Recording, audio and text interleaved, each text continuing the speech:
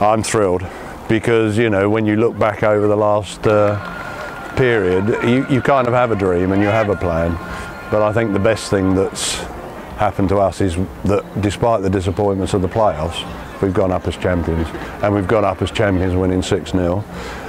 When I was having sleepless nights about it going wrong. And it's lovely that Neil's been here through all this time. He's been through the duff times with me when, you know, it was very, very difficult, and nobody deserves it more than he does, and Jason and Lewis and Ronan Edge and his staff.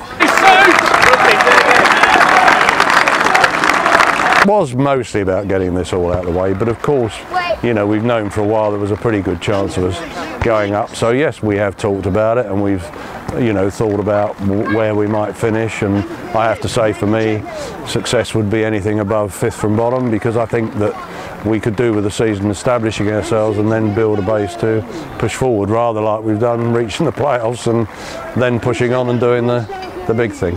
Number 8, Scott Hurd. Number 9, Ian Draycott.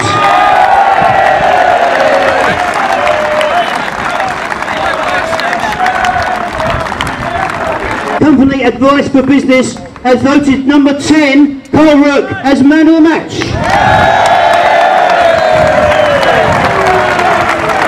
And what is nice about it is a lot of them have been here through the dark times, and really, if you look at the team this season, it's only been tweaked a little bit, not by a great deal.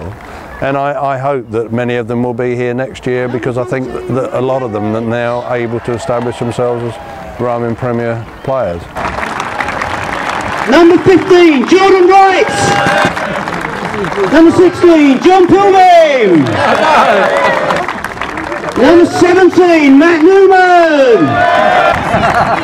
Okay, now I'd also like to ask the physio team to come forward. Abby Winstanley and Dave Williams. Also the coaching team, Jason Lillis and Roland Edge.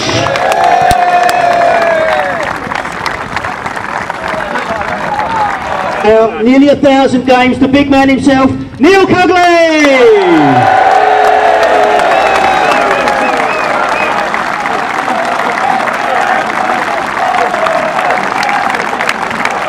And now to receive the trophy, Ryman League Division 1 South champions, please put your hands together for Mr. Liam Penn!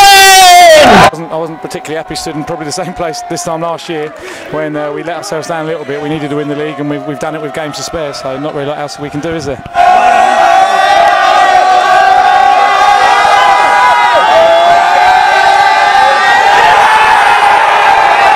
How pleased was you to see the turnout this afternoon? Well, I was staggered, because I mean, I spoke to the paper in the week and I thought about 700, and I'd have been pleased with 700.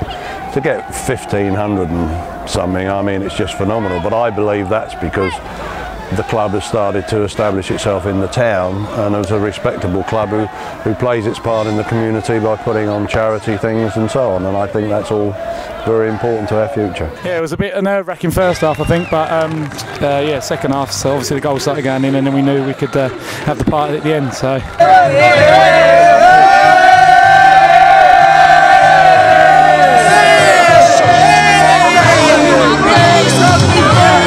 Obviously a lot of the players that played today will be involved next year. They're bound to be, they're good lads, and you know, we know we've got a bit of financial restrictions a little bit in the sense we've got to be careful what we spend, so we'll go with what we've got. Do you think for next season, obviously, just focus on party now, but then focus on next season? Yeah, I'm only worried about the party, to be honest. You can ask me that tomorrow or the next day.